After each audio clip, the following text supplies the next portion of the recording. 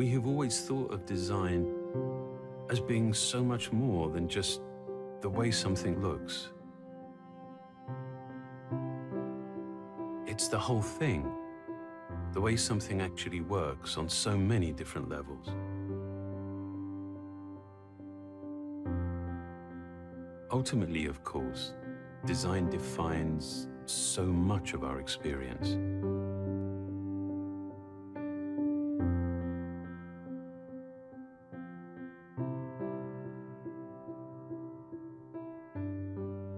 I think there is a profound and enduring beauty in simplicity, in clarity, in efficiency. True simplicity is derived from so much more than just the absence of clutter and ornamentation. It's about bringing order to complexity.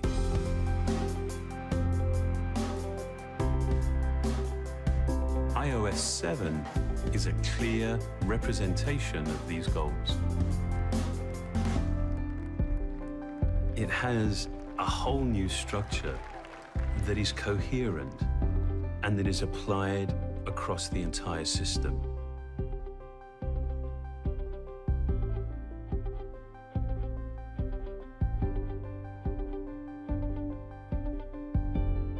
We've considered the tiniest details, like refining the typography, to much larger ones, like redesigning all the icons. And developing a grid system allowed us to achieve a much more harmonious relationship between individual elements. We've also incorporated a whole new palette of colors.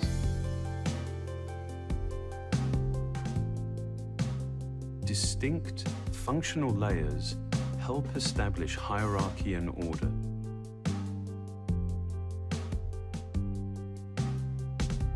And the use of translucency gives you a sense of your context. These planes, combined with new approaches to animation and motion, create a sense of depth and vitality.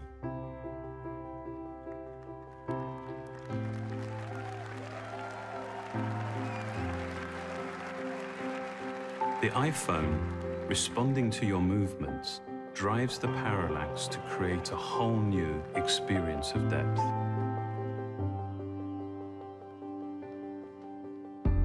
In many ways, we've tried to create an interface that is unobtrusive and deferential. One where the design recedes, and in doing so, actually elevates your content. Even the simple act of changing your wallpaper has a very noticeable effect on the way your iPhone looks and feels across the entire system. While iOS 7 is completely new, it was important to us to make it instantly familiar.